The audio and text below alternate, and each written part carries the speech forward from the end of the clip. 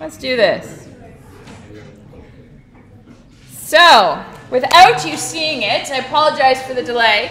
The operating system of the day, we've actually reached the time where we can talk about Unix.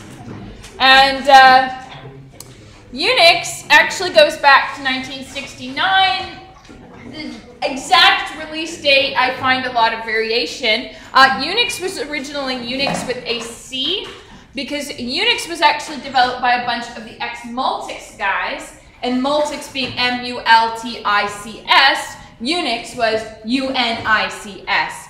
And yes, Unix was named due to Multics. Multics was meant to be multiplexed complex. Unix is uniplexed. Simple.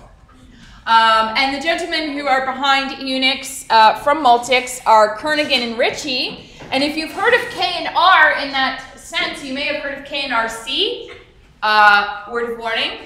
If you are out in the CS club or any place where you find a book about how to program in C, and it says across the top, K and RC, put the book down and walk away, please. K and RC, you know how there's different standards of C. There's ANSI C, there's C99, and so on and so forth. K and R is a very old one of these standards.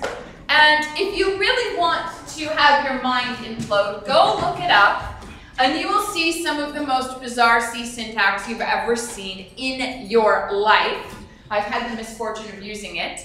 It is mostly not supported anymore, although you certainly can turn support on for it. Please don't, because you will confuse the shit out of everybody if you use K and RC. Just avoid it. All right, so these gentlemen, K and R, they wanted to create Unix because Multics was too heavy, it was too complex. They wanted a smaller operating system that was more portable, and they were working at Bell Labs at the time. So Bell Labs is one of two major computing research labs in the world, and they're the people behind Unix.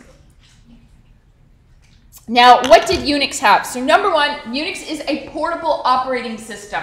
That means it was not designed to be run on one or another particular mainframes, which is very different from any of the operating systems we've seen so far. The previous operating systems were created to be run on a very specific mainframe.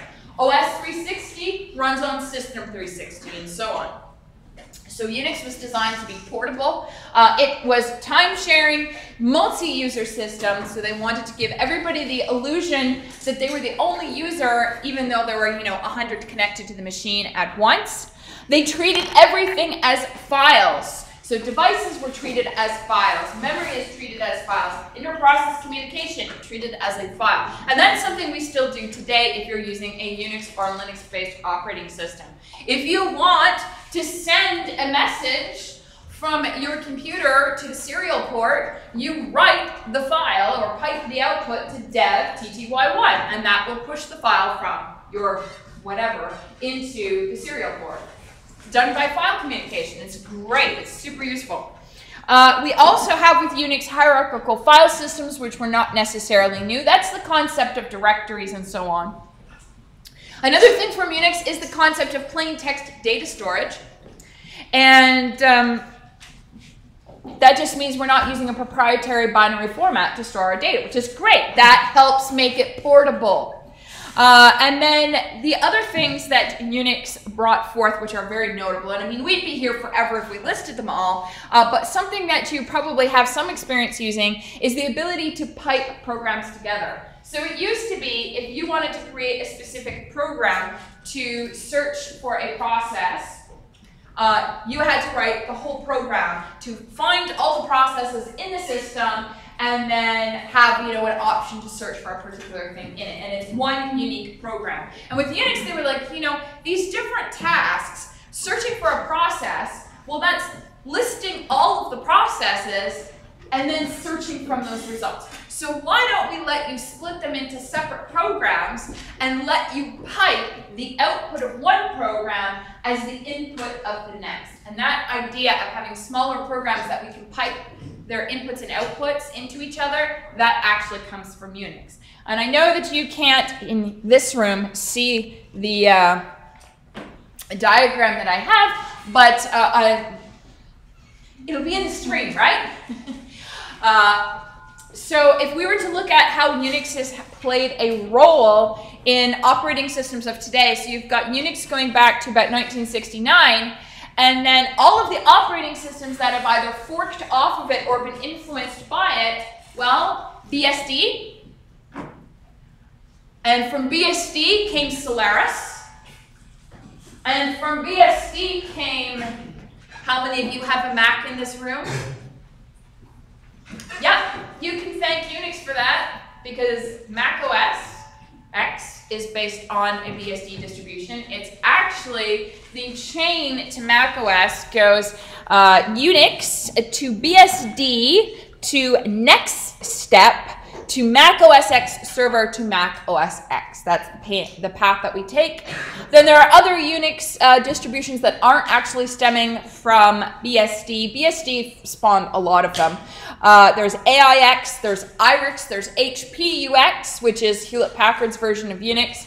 Now, you might be expecting Linux to be a part of this tree. It is not a direct descendant of Unix, but it is almost a sister operating system in the sense that they share a lot of tools and behaviors in common, though they are technically two distinct operating systems. And the same is true for Minix, which is also a Unix-like operating system. And in this mix, there's also OSs that we haven't mentioned, like QNX. They are all Unix-like OSs. So Unix has had a huge impact on everything we pretty much do today. All right, so this is how it's going to go. I'm going to respectfully ask that you don't watch the stream in this room so that you're not eating up EduRoam, because that's all we've got right now. The recording of this will be made available so that you can see it with the slides. Unfortunately, we don't have access to the slides because the podium doesn't work. And I guess that's the entire campus. So we'll still go through the slides, and I will try to tell you, so you can follow along with the slides on your own computer, what slides we are looking at.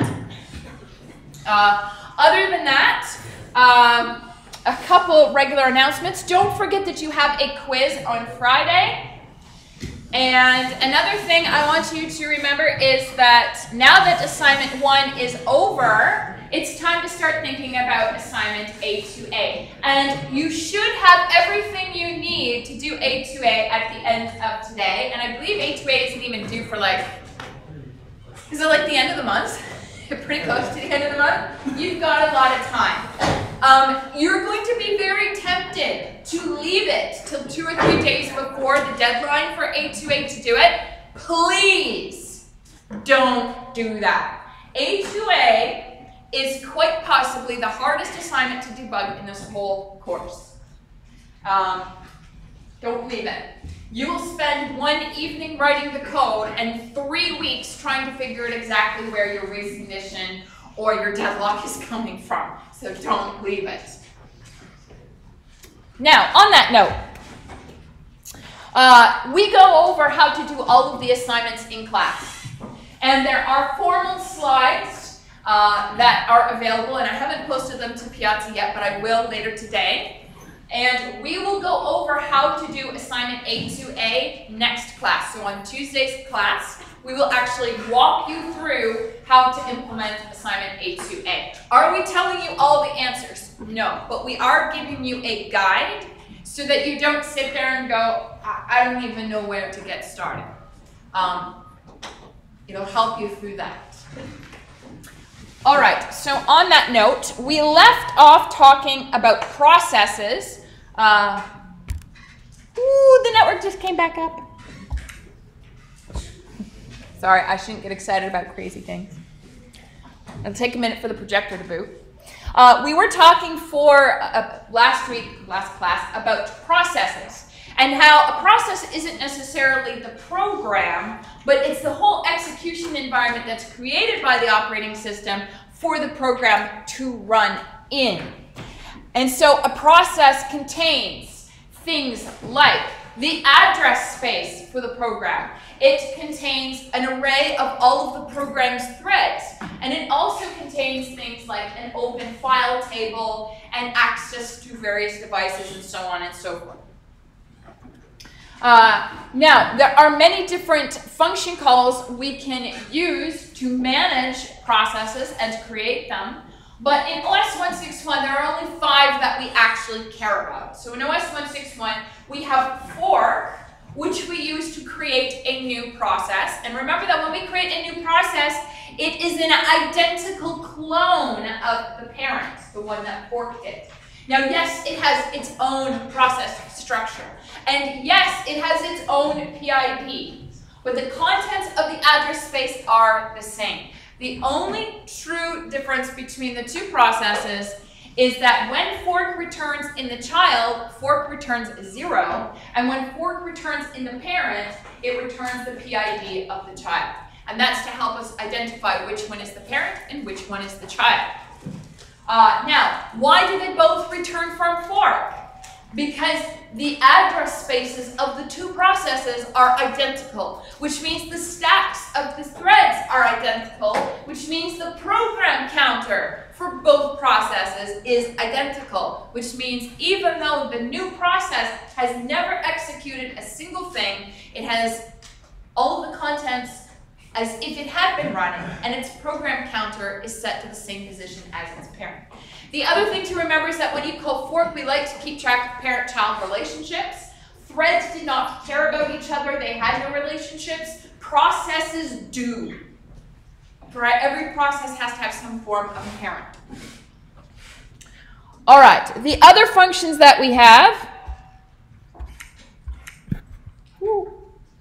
are execv. An execv does not create a new process. Yes? So you said that the function will return 0 if it's a child with a PID of the child if it's a parent. Can the PID ever be 0? No. You should never have a 0 PID because then we wouldn't be able to differentiate on in the process. We wouldn't know which one is the parent and which one is the child. All right, let's bring processes back up here. So then we have execv. And execv is not going to create a new process. It's going to take the existing process and it's going to change what program the existing process is running. So if the process was running hello world and you say execv MATLAB, that process is now running MATLAB. What that means is we have to destroy the old address space, the old thread array, create a new thread array, add a new address space, and load MATLAB into that address space. But the process structure remains the same, and the PID remains the same, and the parent-child relationship remains the same. You had a question? You said that the address spaces are identical. What if dual globals are the globals? Can one process modify the globals and will that actually other process? So the question is about, can one process modify the globals of another process's address space? No. The address spaces are separate. They're two separate address spaces, but their contents are identical. And one process is not aware of where the other process's address space is. So if you make some changes to your globals or heap, it does not impact the other process. Yes? So does it also make a copy of the code section and the yes. constants? Yes. Everything. It is a complete copy. All right, so we've got fork to create the process, execv to change the program that the process is running. Then we have get PID, which will return the PID of the current running process. And we have exit in order to terminate the calling process. Now, when we call exit, it's not so simple as just terminating the process. We actually want this process, if it has a living parent, we want to leave the terminating process's death note, i.e. the parameter we pass to exit, behind. So we can terminate the process, but we're going to leave behind in the operating system some information that indicates why did this process die, what was its exit status and its exit code. But you only do that if the process's parent is alive. Yes? That's only still about the fork. So if the PC is set to the same address, so the children will only execute the code after fork. Yes, so in fork, the program counter for both processes will be pointing at the same instruction. So the child process, when it starts executing, will start executing from the program counter position that was given to it by its parent. But the children still have the code, I mean, before the 4. Oh yes, they still have it. They have everything. They just are going to execute from a specific position. All right. So exit leaves behind, terminates the process, and if you have a living parent, then we're going to leave a message behind about why we were terminated and whatever note we had passed along to exit. And this works hand in hand with wait PID. What wait PID lets us do is have synchronization between two processes. So what we can do is we can force the caller to wait for a specific process to terminate. And when they terminate, we can retrieve that exit status and that exit code so that we can learn about how did this process die and did they leave behind any result for us. Now, the rules with wait PID are quite simple. You can only call wait PID on your children. Parents only care about their children. Children do not care about their parents, so you cannot call wait PID on your parents. You just can't do it. If your parent died, they were old. The answer was obvious. Whereas if a child dies, the answer is not so obvious, so we obviously care. You cannot call wait PID on a sibling or a grandchild. You can only call it on your immediate children. However, there is no requirement that you call wait PID on your children. Your program may not need to have the parent wait for the child to terminate. So it is not something you must do. It is just something that you could do if you wanted to. Now, a couple notes. We generally speaking like to reuse our process ID numbers because there's a fixed number of those available. You need to be careful about when can you and can you not reuse those process ID numbers, and when can you truly delete all the information about an existing process. Now, I'm going to leave that as a thinking exercise for today, and on Tuesday when we talk about implementing A2A, then we will go into a little bit greater detail, but just keep it in the back of your head as something to think about. All right, now what we're going to do is continue then talking about these things, but let's look at their implementation. So first off, I've been calling fork, exec v, get PID. I have been calling them process management calls, but that's not entirely accurate. What they are actually is known as system calls.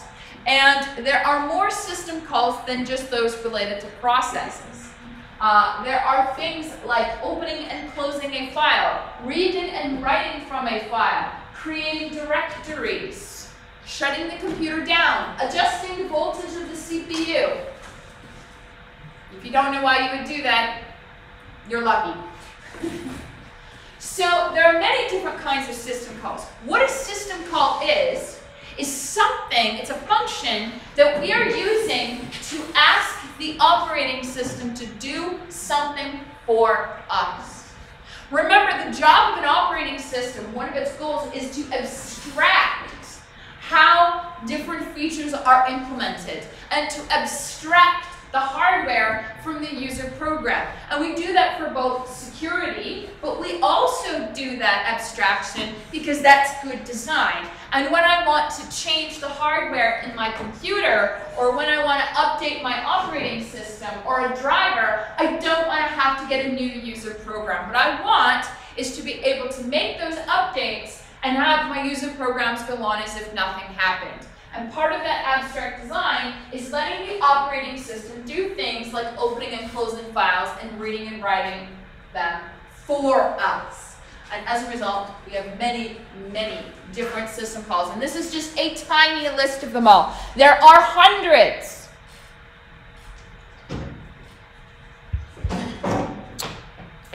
All right. So how does it work? When we want to say we're on the internet and we're like, yeah, I heard Star Wars is coming out in December. I wonder if someone's leaked it. So you go on BitTorrent, you found a leaked copy. You're like, yeah, I'm gonna download it. Okay, what has to happen? So your BitTorrent program, maybe you're a leecher and you like to use microtorrents. So you open up microtorrents, you open the torrent file in it, and it's going to save something to your computer. So you've got to save. That means you need to write to the disk. So your application microtorrents is going to try to open a file that is a new file. And that open function is actually a high-level library known as the system call library. And that is what is provided to the user applications as an interface to what the operating system can do for you.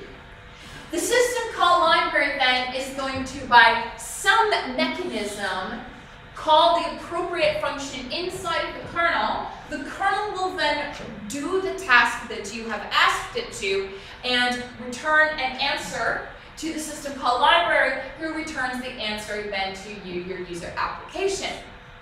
But you'll note in this diagram that we have this funny dashed line here that separates the system call library and application from the kernel. And that is because we have this concept of modes of privilege. User applications are unprivileged code. There are certain things that unprivileged code should not be allowed to do. Unprivileged code should not be allowed to do things like halt the CPU without permission. Because then, while you're doing some important calculation, or maybe you are writing a file to disk, we could just like pull the plug on it, and that would really screw the computer up. And likewise, the user shouldn't just directly be able to alter the voltage of the CPU. What does that do, by the way? Scales back how fast it goes. If you have overheating issues, look into that. So we shouldn't be allowed to do things like that. Other things, we shouldn't be allowed to play around with memory on our own. So we live in what's known as unprivileged land, and the kernel, who should be allowed to touch and see and do everything, lives in privileged land. Now, is this just some fancy comment-based description? No, this is actually hardware. Your CPU has different modes. It has a privileged mode, and it also has an unprivileged mode. And when the user application is executing unprivileged code, we are in unprivileged mode on the CPU. And if while we are in unprivileged mode, my user program tries to execute a privileged instruction, the CPU will throw an exception to stop the user program from trying to do it. Likewise, if we are in kernel land and we are executing with kernel privilege or privileged execution on the CPU, that is an actual designation on your CPU, and then we can do anything we want. So that's kind of interesting.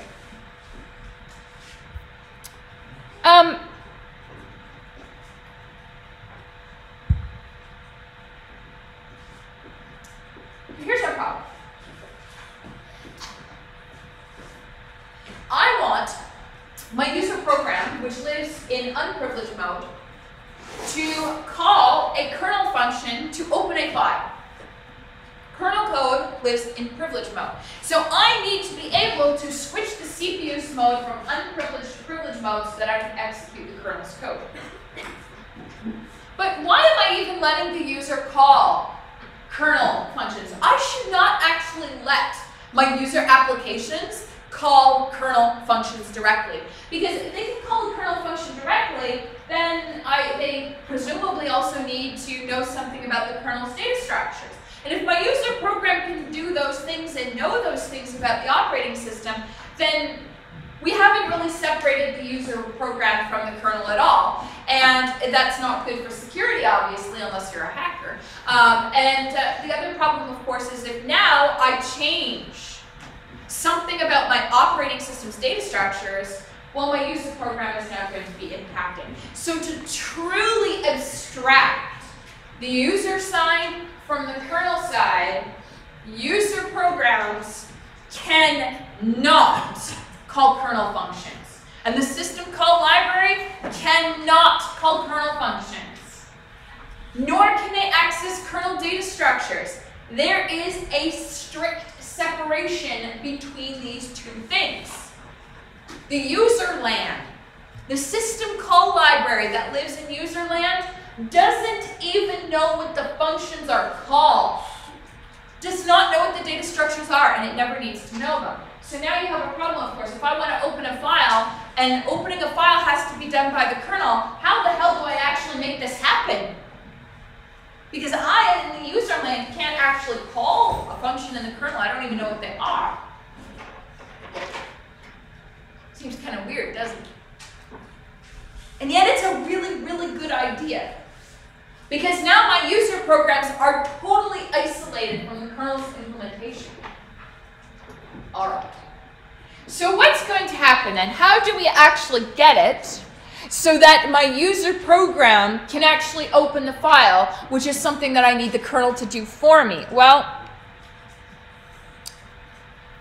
how do you make any code run in the kernel? You raise an interrupt or an exception. And when you raise interrupts or exceptions, they happen at the CPU, and you want to know what magic thing happens when you do that?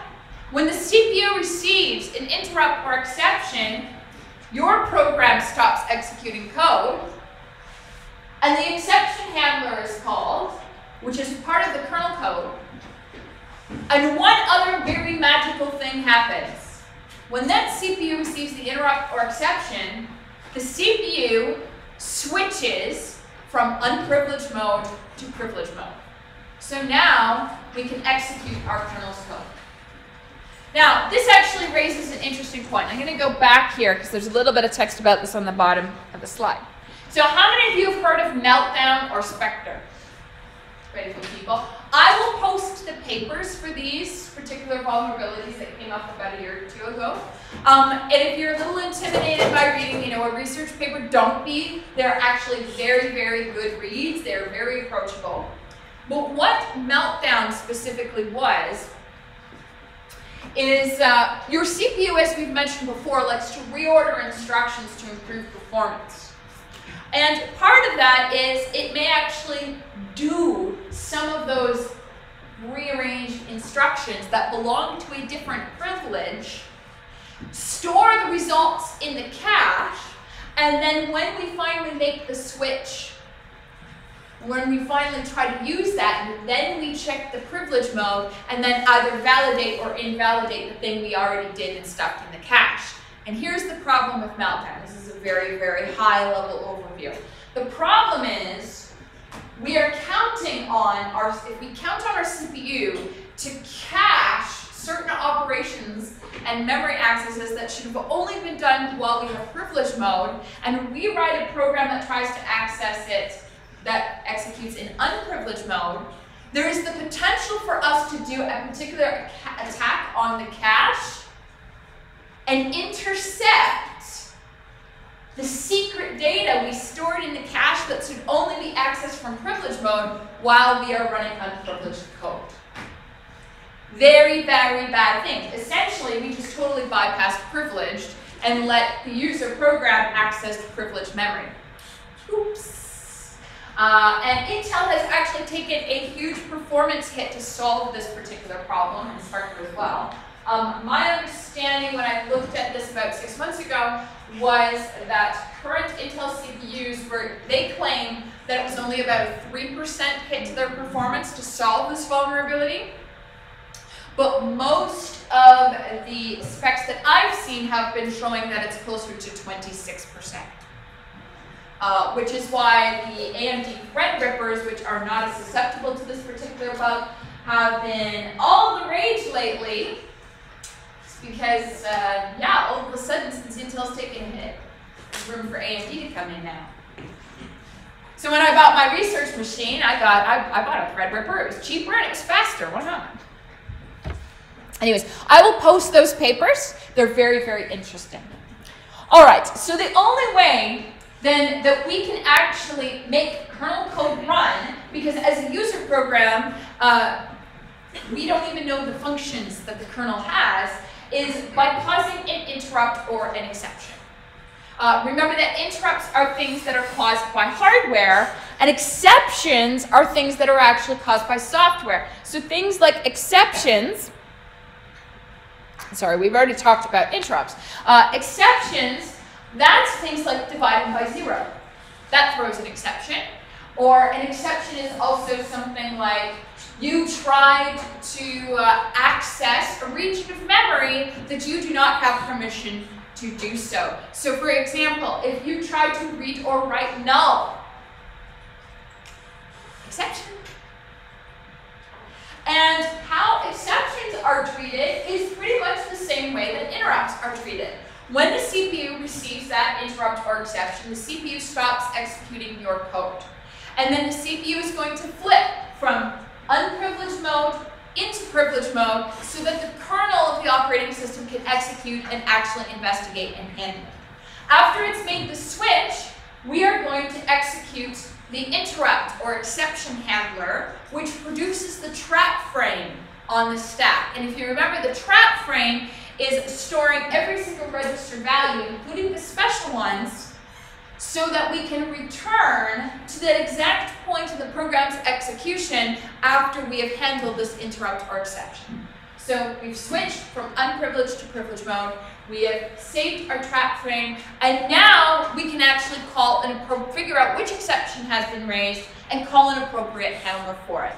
And that is how we're going to get the operating system to open a file for us. That's how we're going to get the operating system to write to the file. Or use printf, which by the way, printf is a system call. malloc, not always a system call, but quite, I don't know what percentage of the time, a good deal of the time it is a system call. Lots of things are system calls. Yeah? So are these system calls really slow? And if you're doing them for like memory accesses and everything, isn't that like super slow? Yes. System calls are slow. They are very slow. So one of the famous questions that I like to ask is if printf is a system call, and you can see obviously we have to switch privilege, we have to save our state, we have to call interrupt handlers and exception handlers and all of this stuff just to do a printf and put a character on the screen. The question is it faster to print the numbers from 1 to 1,000,000 onto the screen as in a loop? Or is it faster to create an array or a character string of the numbers from 1 to 1,000,000 and then do a single printf? One of them results in 1,000,000 system calls, and the other one is probably just 2. So when you are writing your code, you can actually, now that you start thinking about how many of these operations are actually system calls, can I minimize in my code the number of system calls that are happening? Because you could improve your performance quite a bit. So like when you do a RAM access and then you don't have access to that memory, your CPU has to like be safe when it's doing that. So does it like have to check every single memory access you do, or like how does it handle that to a degree? So the memory stuff we're going to talk about next week, that's virtual memory, which involves a special device on your CPU called the memory management unit, and it keeps track of some of this information. We're not going to get into that today. I don't want to be too confused. So if this is, if this is the only way, are there, I don't know, are there systems which kind of allow us to do common operations without having to use this roundabout kind of exception way? Yeah, so I know of an operating system that doesn't use system calls. Temple OS. Temple OS has no concept of privilege. The first versions of Windows and Mac, I'm not sure about Mac OS, but the very first version of DOS and Windows also had no privilege. And part of the reason behind that was because they didn't really see a reason to do it. And the other reason was, if you want to squeeze every ounce of performance out of what programs you are running, you would do it.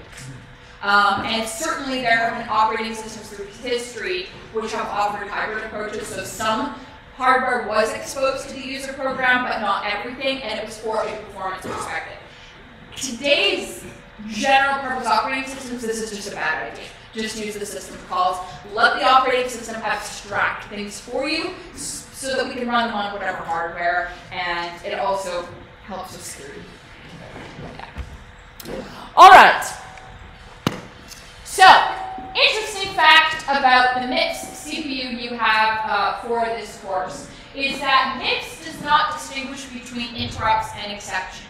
MIPS only has exceptions, but they have different types of exceptions. And if you were to look at all of the different types of exceptions, these are the major kinds of exceptions that our MIPS CPU has. And in particular, you will note that interrupts are actually an exception of type ES-IRQ. Now, something you may note when you're playing around with any operating system is that interrupt is always short form to IRQ. I don't know why it's short form to IRQ, it just is. And it's been that way since I was a kid playing with Windows 3.1 interrupts. That hasn't changed. So exception type 0, that's actually going to be an interrupt. Now we have a variety of other kinds of exceptions. So stuff that you might encounter. How many of you have gotten a kernel panic in OS 161 due to a TLB miss? A few people have gotten it so far. If you haven't, when you start working on A2A, probably 75% of you are going to get it. And by the way, a guide to understanding that particular bug has been posted to Piazza. So that would actually be the address, it's TLB miss on load and TLB miss on store. Those are exceptions. We also have errors on load and errors on store. That is, there's a problem with the actual address. Then we have a breakpoint has been reached. We've got arithmetic overflow. But the exception type we care about right now is lovely number 8, EXSYS. That is the system call exception. That is the exception that the system call library, which executes in unprivileged mode, needs to raise in order to force the kernel to execute some code. That's what we're going to use. So how do we do it? How do we actually cause this exception to be raised? There's a magic assembly instruction to do it, and it's called syscall. That's it. You say syscall, and an exception of type EXSYS gets raised. But it's not that simple. Because how would I differentiate between I want to open a file, I want to close a file, I want to write to a file, I want to delete a file, I'm going to make a directory. How would I differentiate between all of the different system calls I actually want my operating system to do? Because there's only one exception that I can raise, and that's via the syscall. So we actually need more than just the ability to raise the exception. We actually need some mechanism to tell the operating system which system call we are actually requesting. So we need a way to pass parameters. And we can do that by taking advantage of the A0, A1, A2. Those are the parameter registers. But we will use the parameter registers for the parameter store system call, and then register V0 is where we are going to put which system call we want. So if I want to fork a new process, I'm going to make this a little bit bigger or more visible.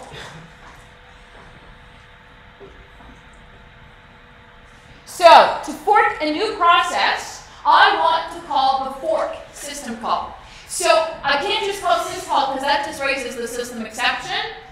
I need to tell the operating system which system call. Fork has been assigned a unique identifying number. And in fact, every single system call that you can make has an identifying number. So, into register V0, I load the system call code.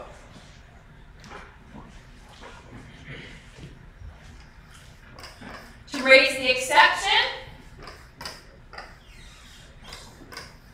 I use the instruction syscall.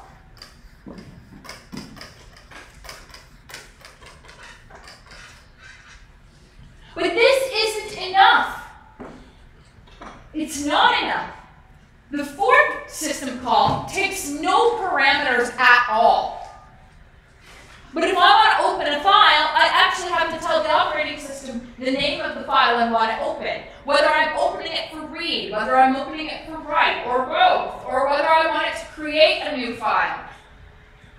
We need to have some way of not just telling the operating system which system call we are asking for, but we also need to find a way to tell the operating system the parameters to that system call.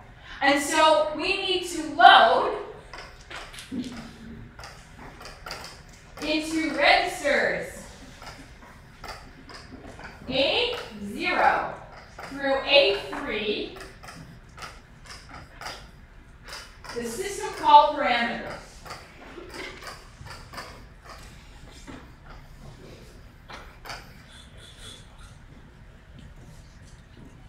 And if your function takes more than 4 parameters, then what we are going to do is put them in either the stack or the heap of the caller and put the address of the parameters into one of these registers here. When the exception gets raised and we switch to kernel privilege and we are executing the exception handler, we will first note, oh yes, this is of type syscall. And then we will call a system call handler. And the system call handler will look at the value stored in register B0 and say, oh yes, I see that you want 4. Or, oh yes, you would like to do open. And then we will look at the values stored in registers A0 through A3 to grab our parameters.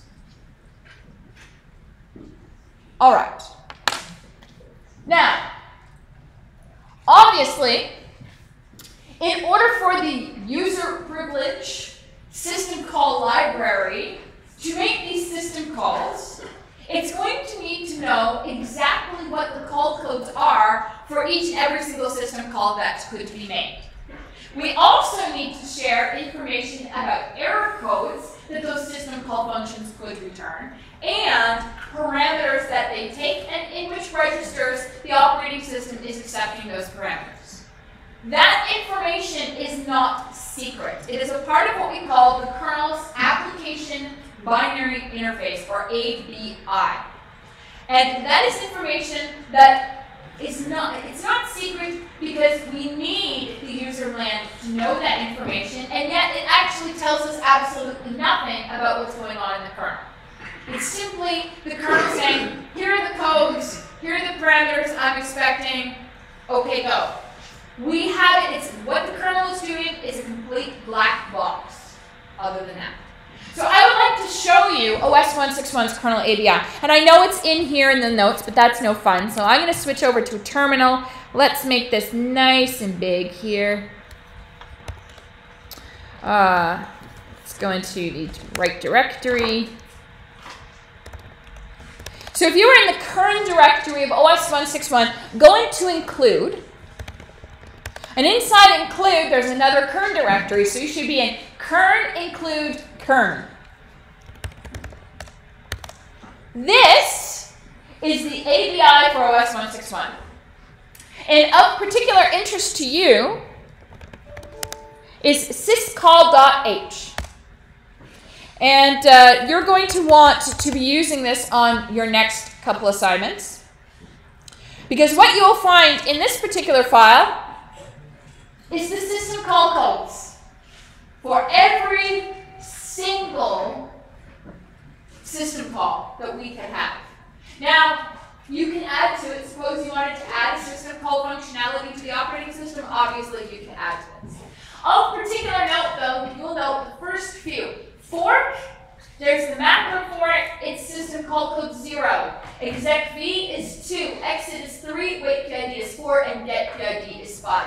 Those are the 5 system calls that you are going to be implementing on the next 2 assignments. And there's their call codes. But other things that we have in here, we have ones for memory. We have ones for security, setting the user ID, getting the user ID, checking authentication, so on and so forth. Killing a process and sending various signals, getting the resource limits, the usage amounts, all of those things are system calls, every single one of them. Opening a file, piping, reading, writing, all system calls. Directories, changing directories, mounting a file system, timestamps, permissions, sockets for networking, and for IPC, time, like clock, you know the time function in C? Guess what? That's a system call too. Rebooting, all of those. Those are all of the system calls. Now you might be thinking, oh, so OS 161 has all of these features? No. Almost none of them are implemented. Yeah. Another little secret. So if I wanted to create a new thread for my process, let's say I wanted to fork a thread in a user process, guess what? System call. OS 161, by the way, does not support a user-level thread fork. It is neither a system call code yet, nor is there an implementation. You can only fork a thread in OS 161 in the kernel. You cannot do that in user mode. But if we wanted to, it would be a system call. Because if I'm forking a thread, I am changing the process structure. I'm adding a new thread to the process's thread array. I'm putting that thread into the ready queue, which means I'm playing with the kernel, which means I must be a system call. Going to sleep to block on something, guess what? That's a system call too. Because if I'm going to sleep, I'm going onto a wait channel, which means I'm moving myself from running to some other place. I am yielding. I am getting all of that as system calls. And by the way, none of that is actually supported by OS 161 at all. Only in the kernel can we do that. Yeah. Does this CPU switch back from privilege to unprivileged once the kernel code is ejected? Yes. So the question is, do we switch back from privileged to unprivileged when we're done handling it? Yes, we do. And we'll get to that. All right. So this is all of the system call codes. And something else you're going to find very useful for the next few assignments that is also part of the kernel's ABI is the error codes. Obviously, it is important that the kernel is able to communicate that a system call has failed back to the user program. For example, if I am running Windows 3.1's file system, which is like FAT16 or FAT32, which we'll talk about another day, it only supports file names that are 8 characters followed by a 3-character extension. And if I download anything off of BitTorrent, I get like this long, garbled file name that's like 200 characters long. And if I try to save that on a Windows 3.1 file system, it's not going to work. And the operating system needs to be able to return to me an error code that indicates this file name you gave me is the wrong size. And that is the part of the ABI. So in here, we have errorno.h. And let's just go down here. These are all of the different error codes and their numbers and names that our operating system can return to user land. And you are going to find these useful. There are things like too many processes, or no such process, or I don't have a child process by that name, i.e. you tried to call wait PID on someone who's not your child. Then you should call or return eChild. Or if you try to create an address space and there is no memory for said address space, then you need to return magical error code eNoMem, which means there's no more memory for this operating system. So these are the error codes, and in the other file, error message, we actually have the messages that would be printed. So this kernel ABI is going to tell you everything that the user program needs in order to raise these lovely system call exceptions and cause the kernel to actually execute code. All right, that's the wrong file.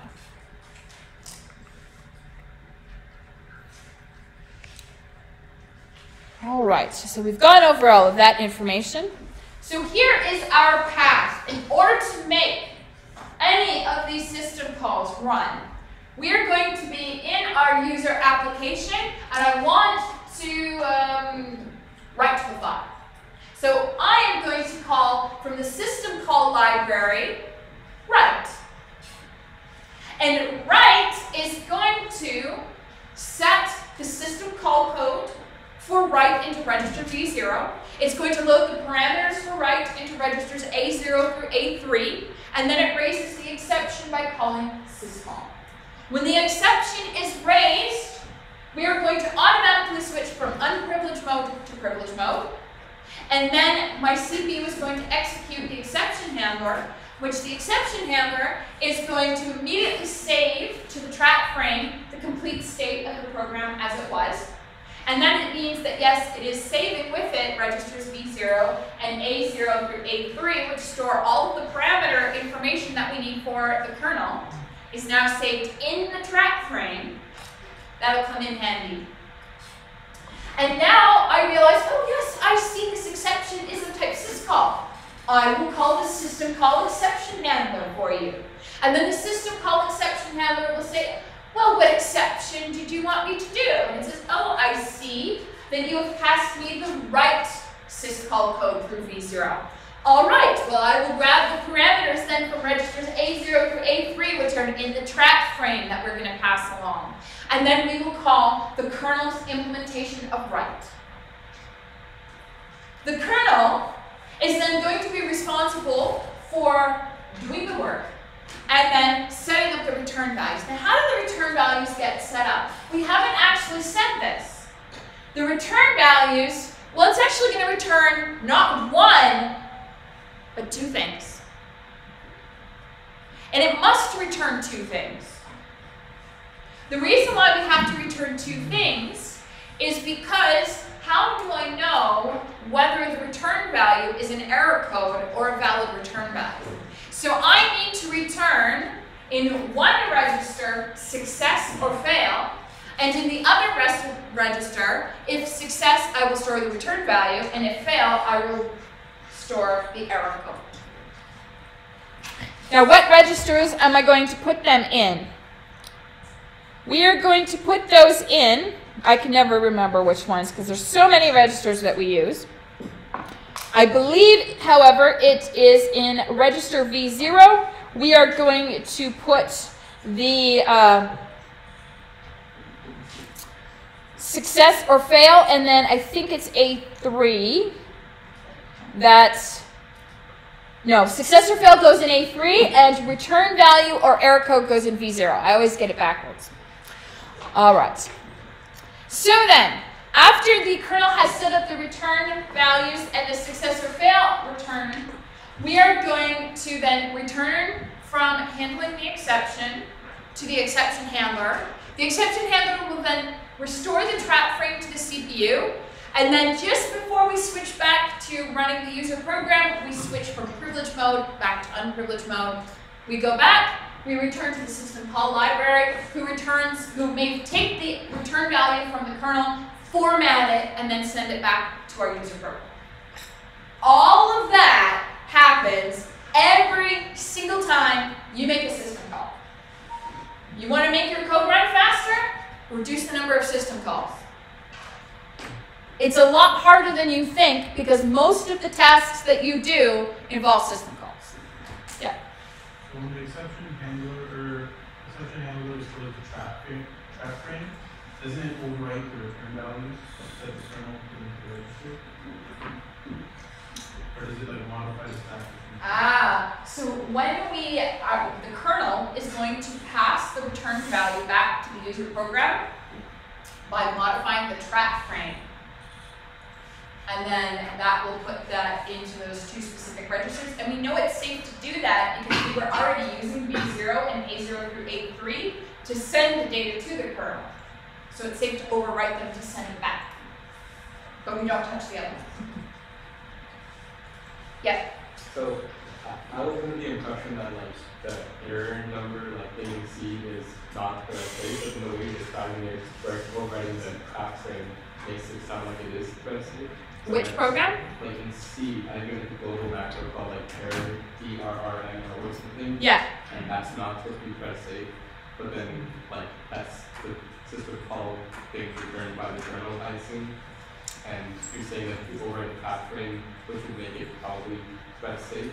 So like, can I misunderstand something? I'm not quite sure what you're talking about. Maybe talk to me after class. Sure. Yeah. I don't, unfortunately, have the C memorized. But we can talk afterwards. All right. So, we've actually been lying to you.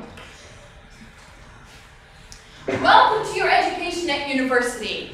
Everything you've ever learned. In this course, we lie, and then in the next course, we tell you that we lied to you and tell you a better version of the truth. And then in the next course you take, we told you we lied to you before. We're just continuing on with the trend. What's the current lie that we've told you? We've told you that every thread has its own stack. That was a lie. Every thread has 2 stacks. Not one, every thread has 2 stacks. Here's the problem. Let's suppose that every thread had 1 stack. Then when I switch into kernel privilege mode and I start handling exceptions, the stack that I would be using, because I haven't switched threads, is that user threads stack. So now you're telling me that I have privileged kernel data on a user program's stack. Doesn't that sound like a really, really bad idea? That I might accidentally leak information into my user program from the kernel? We don't want to do that. Here's another problem. What if the user program came within 4 bytes of overflowing their stack, but never actually overflowed it on their own? They executed perfectly fine with no problem, but they came within 4 bytes of the max stack size. And then they throw an exception. And now the kernel is going to start storing all of its stack frames on that, but wait, there's only 4 bytes. So the kernel just overflowed the user's stack, and the user program has to pay for it by dying. Does that make sense? That doesn't make any sense at all. So actually, in order to handle this, every thread has 2 stacks, a user stack and a kernel stack. And the stack diagrams you've been drawing so far are, technically speaking, the kernel stacks. The only thing that goes on the user stack, only thing, is the user application stack frame. The trap frame, the switch frame, are kernel code. They should only go on the kernel stack for that thread. So now, when the exception gets raised, we switch from unprivileged mode to privileged mode, but before we save the trap frame, we must also change the stack pointer from pointing at the user stack to the kernel stack. And then we go about our business as normal.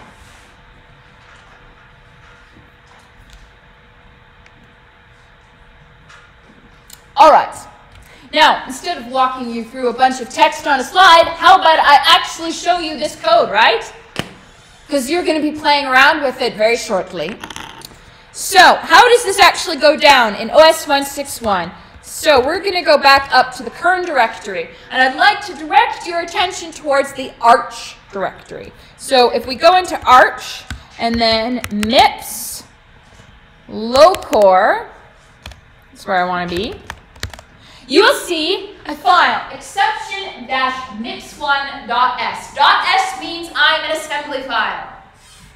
This is where the high-level exception handler lives. That is going to do the switch from the unprivileged stack to the privileged stack for that thread. It is responsible for producing and restoring the trap frame.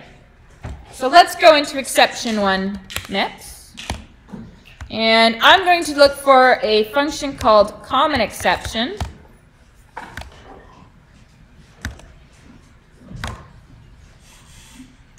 I really should remember what line number this is on. There it is.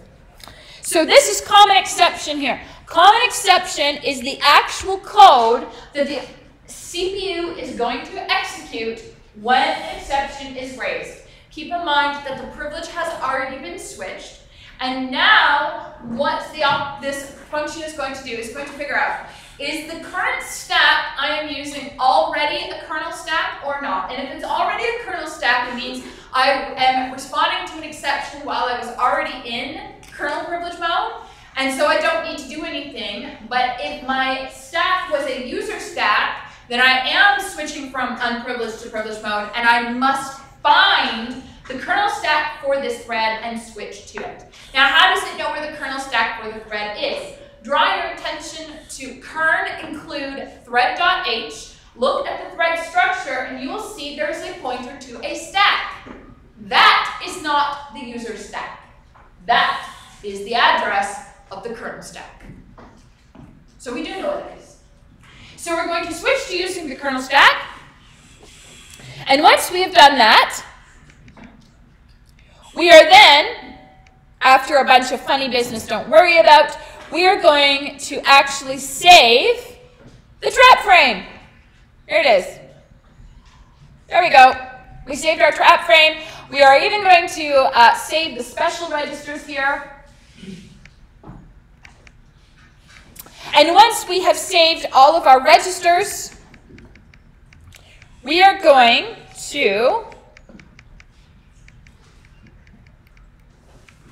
call a function called mipstrap.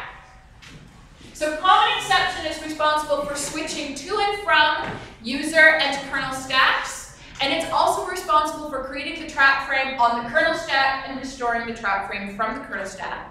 And it calls the function mipstrap to figure out what kind of exception was raised. And that is not in this file. So let's leave this file and go into trap.c.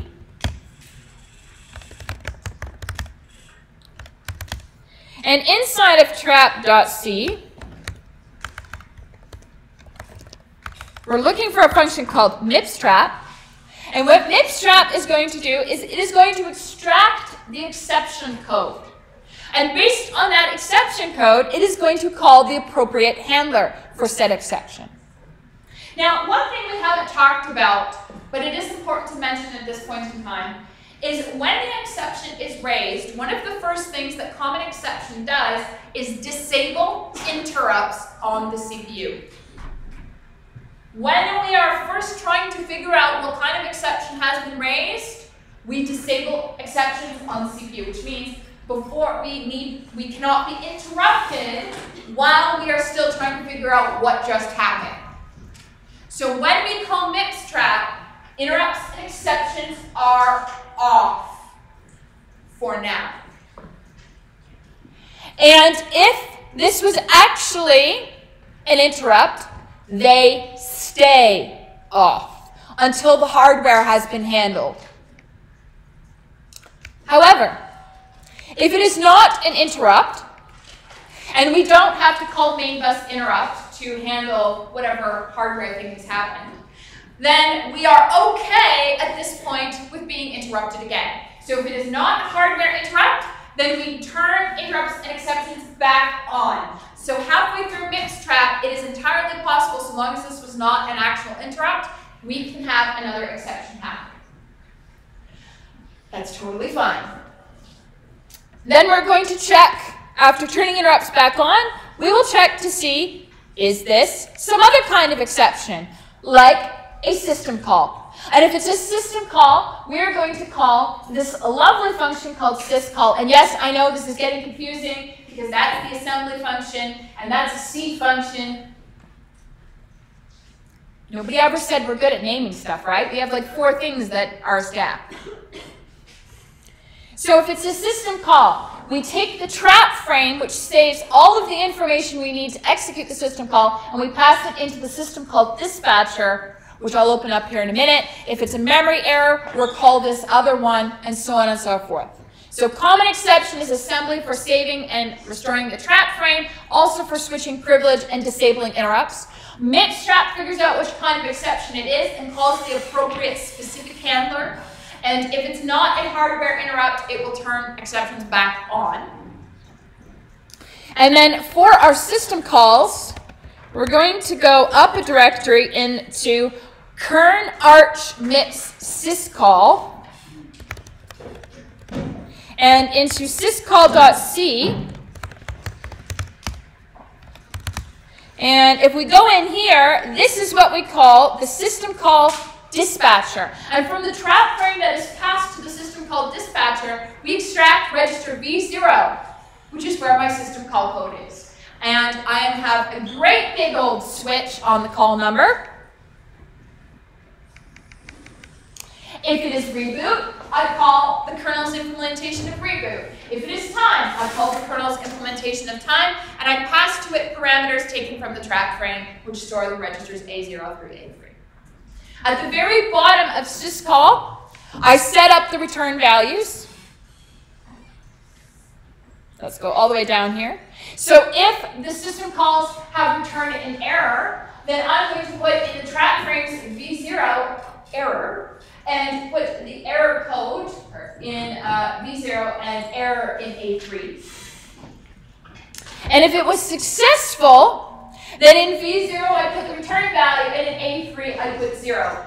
In an operating system, we usually use 0 to indicate success and 1 to indicate failure. For example, there's a reason why main should return 0. If you return something other than 0, it means that program terminated with a problem. Returning 0 means I terminated with happy times. The very last thing that syscall dispatcher does, which may be of a surprise to you, is it increments the program counter. Because if we do not do this, the system call exception will be raised over and over and over again. Because when the syscall instruction was executed, the program counter didn't change because we were halting execution and doing something else. So we must manually tell it to go beyond the syscall instruction. Now, why am I adding 4 instead of 1? Because it's 5 bytes and we're moving it 4 bytes. So that is how things work in OS 161, and you are going to become intimately familiar with this over the next 2 assignments. You do not need to modify the assembly file. You do not need to touch MIPS trap. For A to A and A to B, you do not touch those other 2 files. Syscall dispatcher and proc syscalls and proc.h are all you really need to touch. For A3, we need to make tiny changes. You will not write any assembly in this course for assignments, okay? So take a deep breath. You don't need to remember how to program in MIPS. I mean, I hear you all whispering yes, and I'm like, boo. I love writing assembly code. It's so much fun. I'm not being sarcastic. I really do like assembly. All right. One last thing. Just because we don't have multiple threads within a process doesn't mean we can't have multiple things running at the same time. We can have multiple processes running at the same time. You do this on your computer all the time.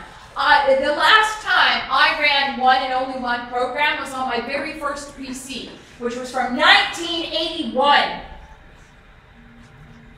And the only thing I ran at that time was like, you ran the word processor, or you ran the video game. I couldn't write code and be on Stack Overflow at the same time. That wasn't possible. But it is through multiprocessing that you are able to copy off of GitHub into your assignment. Yes, I know about the hundreds and hundreds of solutions to our course's assignments available on GitHub. And by the way, we have them all. We do. I'm also aware that U of T uses ROS as well.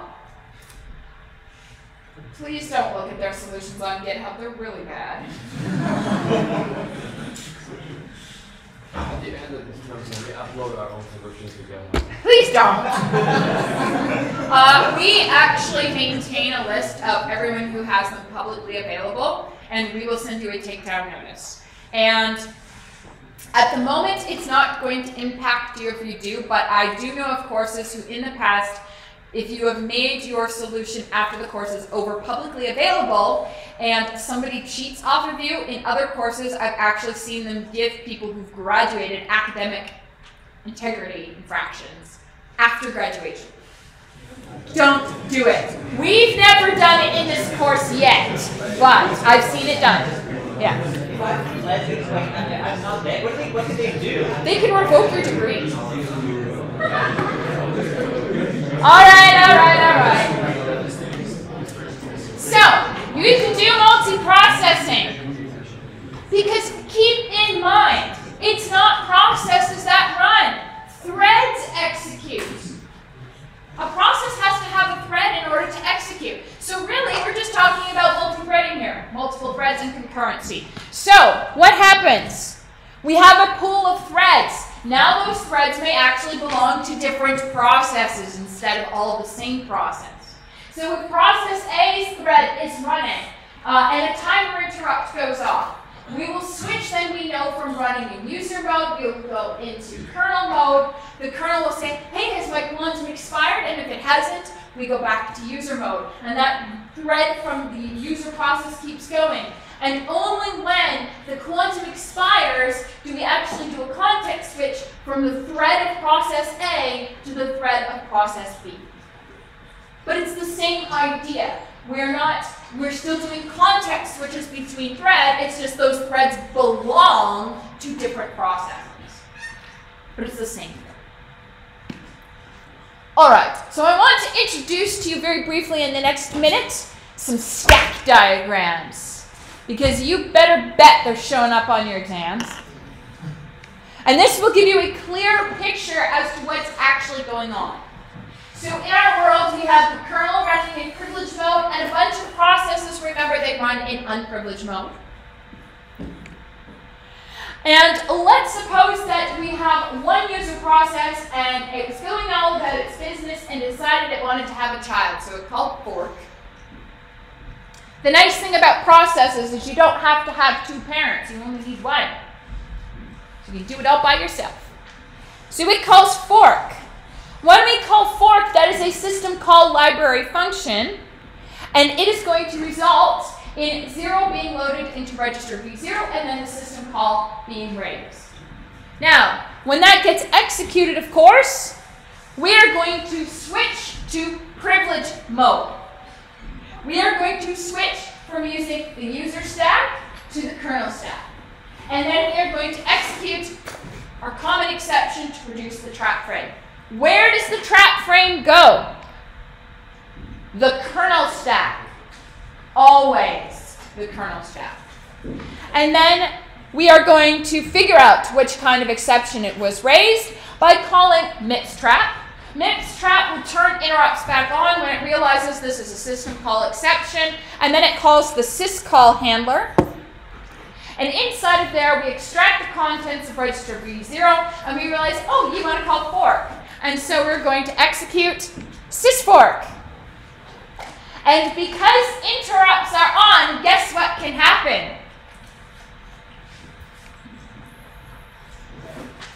We can have a timer interrupt while we are executing sysfork. And I will leave that as a cliffhanger. We will finish covering this at the beginning of next class, along with covering assignment A to A.